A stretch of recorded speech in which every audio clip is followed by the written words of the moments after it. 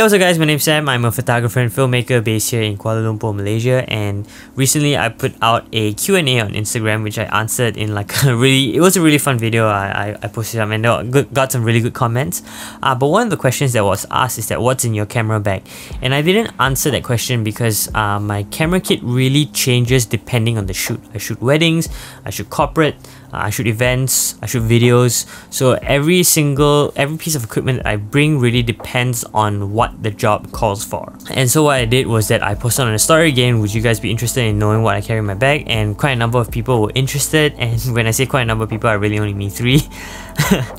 So I thought it'd be interesting today because I'm actually going out for a street photography session tomorrow. I thought as I was packing my bag, I'd talk a little bit about why I choose certain things, and once again why I decided for street photography is because my bag always changes, and I wanted to talk about this first. But something I want to talk about also is the reasons as to why I choose this specific kind of equipment and how it fits to the kind of style that I shoot. I think what a lot of people do when they talk about like what's in the camera bag is they talk about the gear, but they don't talk about the reasons as to why. And even if they do talk about the reasons as to why, it's like very generic, anything you can answer. For example, the EOS R, oh, it has great autofocus, but why? Why is this camera specific to the use, or why is it that you choose this that's so unique out of all the things that you could have chose, and how does this piece of gear help you get the kind of images that you like to take, not necessarily whether it's good or not. So yeah, let's just go straight into it. I think the first thing obviously we're gonna have to talk about is the bag. This is the bag that I know. Oh no, it's a bit too big. So I think this is the f-stop Dalston bag, if I'm not mistaken. I really like this bag for street photography. I actually have a ton of bags, and I kind of like rotate between them. Sometimes I use the Peak Design travel line, I use a Wandered Provoke as well. But for the most part, if I'm going to be carrying this specific that I'm going to be sharing out, this specific set of gear for street photography, I usually carry this bag, and the main thing for it is that it's light. It's really light, and if you see the kit that I'm about to be using, it sort of helps. It sort of helps with it. It almost weighs nothing. I don't have a full review of it, but if you're interested in it, I would be more than happy to. The only thing I don't like about it is that it doesn't have an external water bottle holder. But other than that, the whole bag itself is so light, and it carries pretty much everything that I need for it. I understand like, oh, but it's orange, you stick out like a sore thumb, or really it really doesn't matter. And I kind of like the orange because sometimes I meet up with people and it's easy to pick me out from the crowd or look for me if they need to. And I really think the orange is a beautiful bag. But yeah, so that's the bag. So that's the bag that I use mainly because it's light. So let's talk about the camera. I usually take one of 2 cameras. It's either going to be a toss-up between the EOS R that's shooting me right now, but I've kind of strayed away for it ever since I got the camera that I mostly use for street photography, and that is this. This is the Canon 1DX Mark III. If you want a more in-depth review and understanding of why I use the 1DX Mark III for street photography, I have made a video about it. Link is in the description down below. But really quickly, this camera, as much as I understand that it's huge, it's bulky, people tend to notice you, I hate it when people tell me that. In fact, I've had a bunch of people tell me like, wow, it's so big, it's so noisy, like you can't be discreet when you're shooting on the streets. And I'll be 100% honest and tell that I don't really care, because regardless of whatever camera you use, the philosophy that I have is whatever camera that you use, people are going to notice you. Unless maybe, even if you use your phone, people are going to notice that you're taking a picture. And it's about choosing the gear that best fits the style of photos that you like and you shoot. I generally stray towards photojournalism. At least I'm trying to practice towards that, rather than just the generic street photography that you see on Instagram. Because partially part of my work is that I also take street photos for certain clients to use in their reports and things like that. And this camera is what I use because it's absolutely reliable. Everything that I can get really good images, and whoever tells you that you can't get candid shots, well, here you go. So yeah, I use this camera body and I usually carry 2 batteries. I usually charge both of them, and this one battery usually lasts me an entire day, but sometimes when you're out on assignment you just want to carry an extra battery just in case something happens. Also, I do want to mention another bag that I carry is actually this is the Moment sling, whatever you call it, and I'm rocking a very nice road pin right there. Oh, it's so beautiful. So I carry this, mainly I carry it in front because I use public transport a lot, and I put my wallet, my power bank, my cards. So it's all those quick access things that I need that I don't want to put in my bag in case I need to take in and out, but I just have this like right here in front. And sometimes it helps when I'm holding my camera, just like resting it over here so that I don't have to reach up for it when I go all the way. I don't have to reach for it when it's on the side of my body. So another thing that I use, I don't usually carry a card case, but I normally have two Wise CF Express cards, each 128 gigs, because it usually lasts me about like, I usually don't even finish up to like 50 gigs a day, so like it's just a redundant, and more memories are really good. So for the lenses, the 2 lenses that I use, this might come as a shock to some people. The first one not so much, but this is the 35mm f1.42. The main reason for this is I love this lens. This lens stays on the camera for the most part. It has absolutely incredible separation when you're shooting it wide open. It's absolutely tack sharp. The focus is amazing.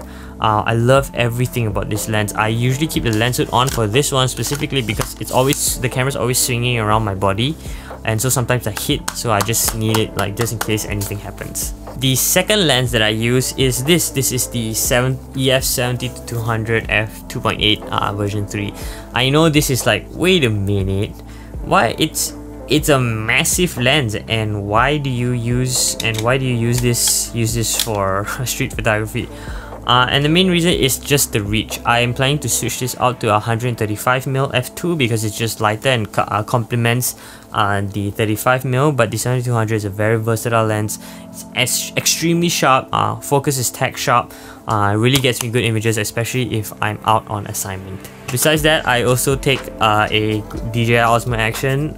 You see some of the POV stuff, this is what I shoot with, and I also use it because sometimes I go to very dodgy areas and I just leave it recording as like a just in case anything happens sort of thing. A few things I'll point out is that I do use different lenses depending on the kinds of shots that I want, but for the most part I usually take the 35 and the 70-200 because it covers most of my bases and the generic shots that I like. But if I know that I'm going to be going out to shoot cityscapes or specifically wide angle shots, I will bring my 16-35 f4. Or if I know I'm going to get a little bit more close up with people but I don't want the wide angle look, I'll probably bring a 50-1.2. But these 2 lenses generally stay in my kit for the most part because they are just versatile and it gets me the shots that I want.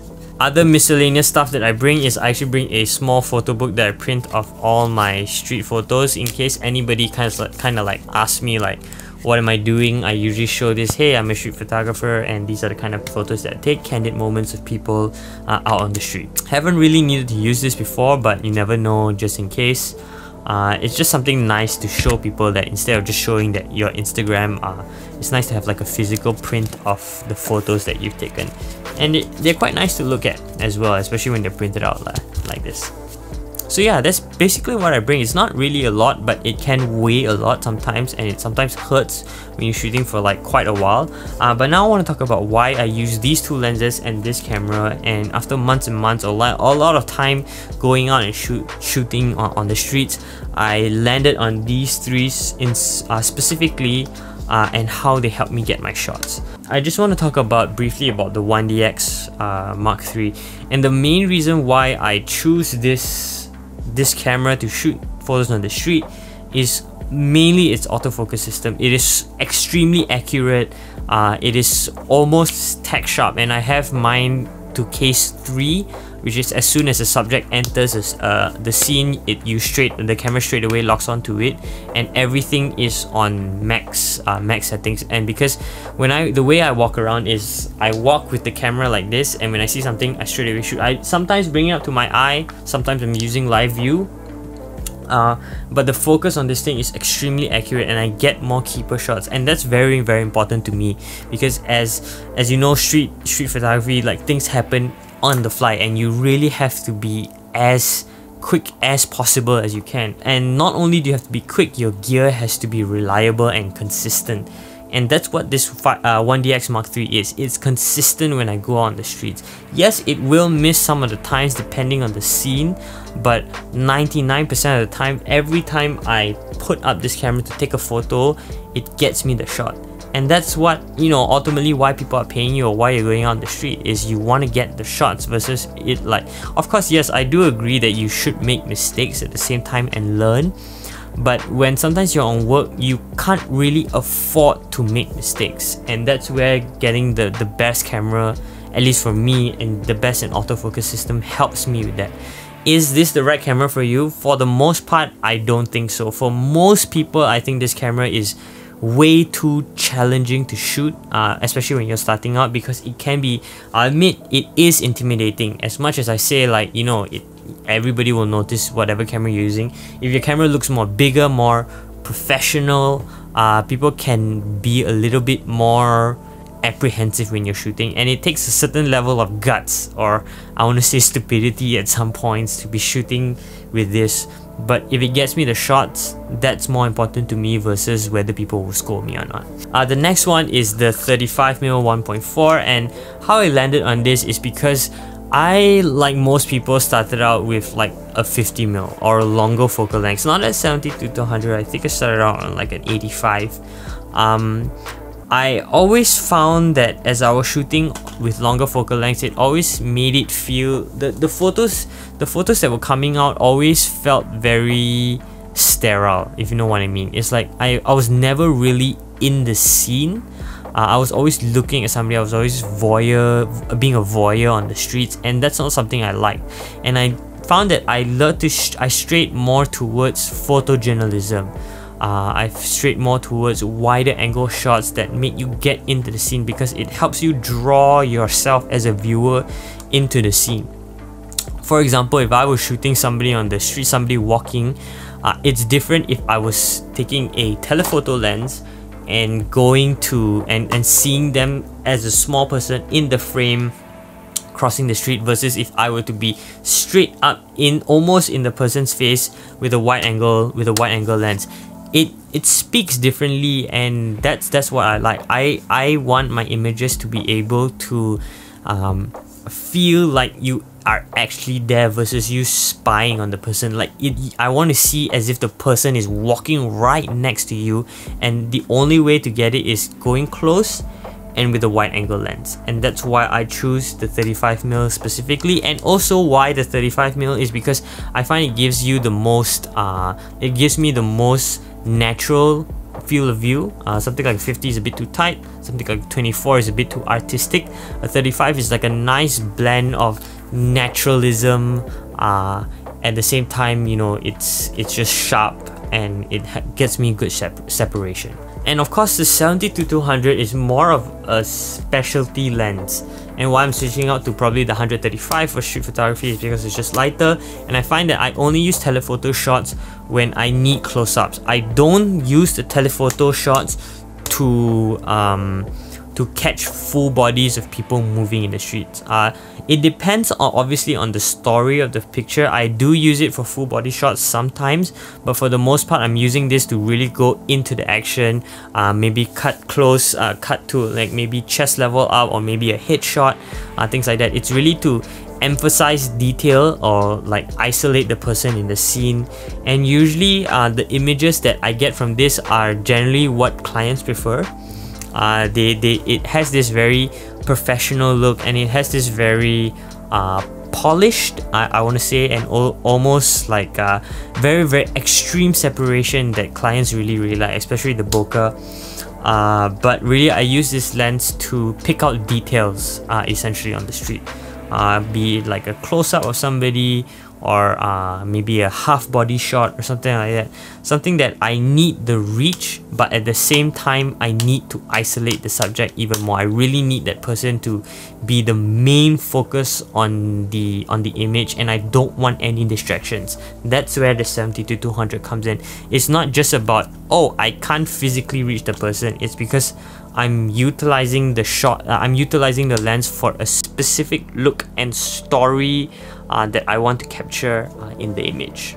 So yeah, I hope this gave you a little bit of insight into why I use specific gear on the street, or why I specifically use this gear on the street, and hopefully it can help you develop your style and your understanding to find what works for you versus just listening to what other people use and not understanding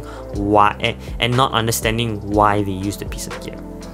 If you would like to see what's in my camera bag for other kinds of shoots that I go, I would be more than happy to. I guess just let me know in the comments down below, like what kind of setup you would like me to show you.